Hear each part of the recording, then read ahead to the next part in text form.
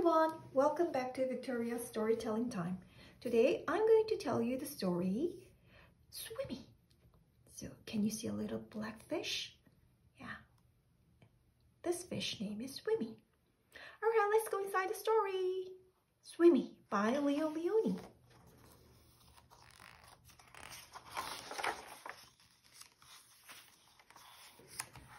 A happy school of little fish lived in a corner of the sea somewhere. They were all red. Only one of them was as black as a mussel shell.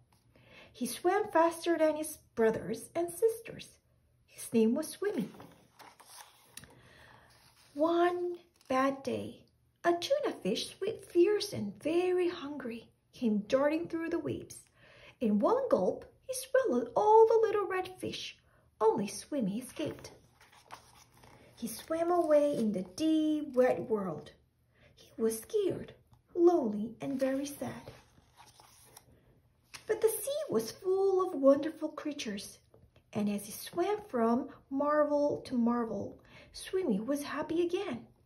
He saw a Medusa made of a rainbow jelly, a lobster who walked about like a water-moving machine, strange fish pulled by an invisible thread,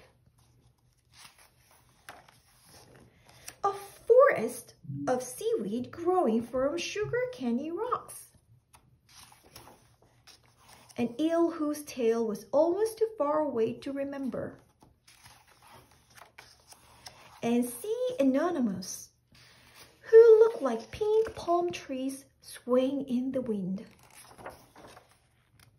Then, hidden in the dark shade of rocks and weeds, he saw a school of little fish, just like his own.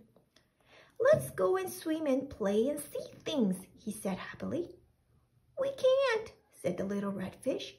"The big fish will eat us all." "But you can't just live here," said Swimmy. "We must think of something."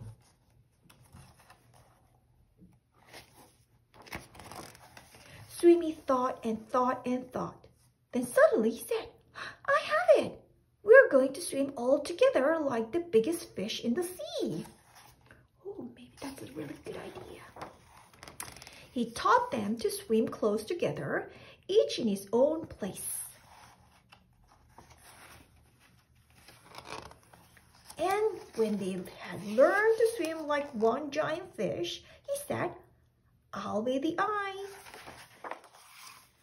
And so they swam in the cool morning water and in the midday sun and chased the big fish away. The end of the story.